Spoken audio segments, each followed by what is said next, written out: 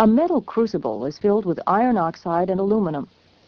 A small amount of a white mixture of potassium chloride and sugar is placed on top of the iron oxide aluminum mixture.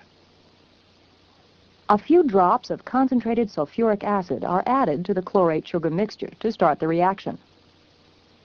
The reduction is extremely exothermic and proceeds with a shower of white sparks. The crucible becomes red hot.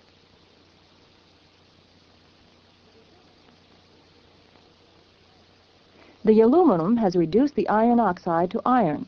When we look into the crucible, we see a ball of white-hot iron glowing at the bottom.